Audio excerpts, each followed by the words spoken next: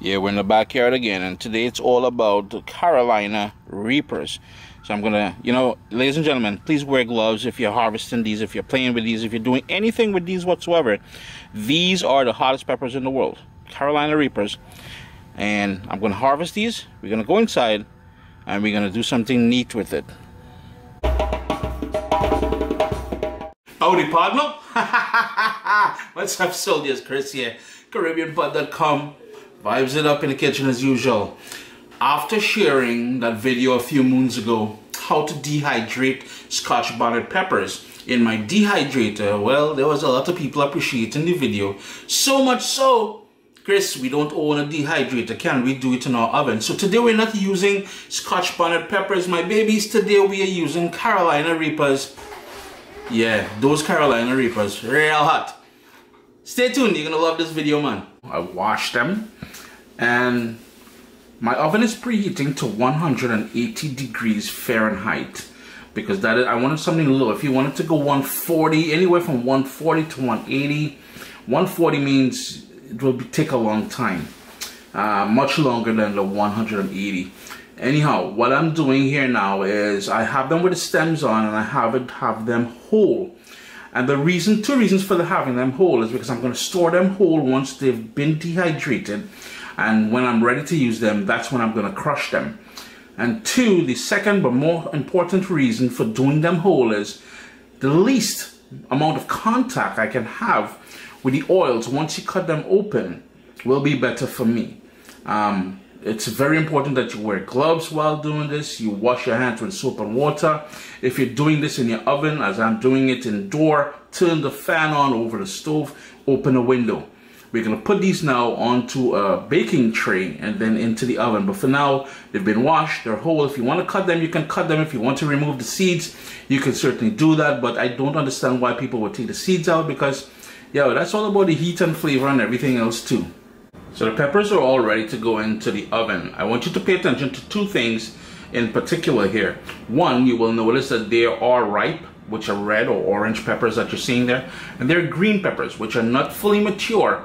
But I just want to point out that yes, you can dehydrate both of them. And the reason why I'm using some green ones in here in the mix, the flavor profile in the green ones tend to be a bit more mild, a bit more fruity. And in my humble opinion, a bit more tasty than the red ones. The red ones is all about heat, that pure fire. And the second thing I want to point out as we pay attention here is, one is directly, so that batch is directly on the cookie tray, and here I have it on a wire rack. The idea behind using the wire rack as an experiment here is once it's elevated off the surface of the cookie tray, the heat will be able to circulate all the way around. So it's pretty much two ways we're doing it right now, but now it's going to go into the oven, 180 degrees, and we need some patience. 10 hours later, and you've got fully dehydrated Carolina Reapers. This would be the same for Scotch bonnet pepper, for habaneros, all those different things.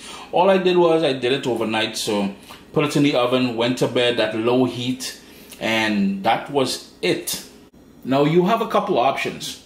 Option one, you remove the stems, you put it into a food processor, and you blitz it until you get the sort of desired flakes or powder that you want. You can make powder out of it, or you can make flakes out of it. Now keep in mind, if you're making flakes or if you're making powder out of it, two things is very important. One, wear a mask because that powder will want to choke you. It is real. And gloves. I have stressed it a few times now. Wearing those gloves or that pair of gloves is very important with these peppers, any peppers actually.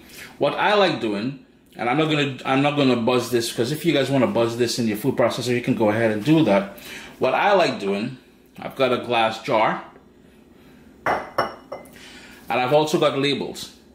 It says Carolina Reapers. I will put the date on there when it's made into this airtight container. And the reason why I like doing it like this is whenever I want to use one in a rub, in a marinade or something, at that point is when I'm going to crush it. And by putting the label on there, it tells fast people, nosy people, macocious people, beware, there's Carolina Reapers here. And there you go, friends. a great way to preserve the heat and flavor of peppers. If you garden, if you're like me and you garden and you want to preserve them for a long time, as long as this is airtight. Now, if you have a vacuum sealer, you can vacuum seal it as well too. It's totally up to you. But as long as it's airtight, if you want to put it in a zipper bag, that's fine as well too. These will last years. Thy kingdom come and these peppers still waiting there ready to flame up the place. And you know, even if you don't garden and you don't have access to peppers of your own, when they come on sale, whether it's Scotch bonnet pepper, whether it's Carolina Reapers, whether it's Trinidad Moruga Scorpion, whether it's jalapeno peppers, when they come on sale, you buy it in bulk, and this is a great way to preserve them for future use while they're on sale, while it's affordable. Sup, soldiers? Listen, if you enjoy this recipe, I'd really appreciate it if you hit subscribe and click that bell notification thing. If you've made the recipe, take a picture and send it to me. Email address down here. I'm really trying to tell people the email address. Them butts will take the address and do all kind of thing with it. And tag me on Instagram at Caribbean Pod. I really appreciate you guys, and thanks for being in my kitchen with me today. Irene? Irene. And in case you're wondering if there was a difference, you had a little experiment that we ran there, the wire rack versus the plain old sheet pan. There was no difference. I couldn't tell a difference between both sets of peppers. They dehydrated the same. As long as you maintain that 180 degrees in the oven 10 hours later. But do check it, because your moisture content in your peppers may be a bit different. But to be honest with you, whether you use a wire rack or you don't, these Carolina Reapers says there's absolutely no difference.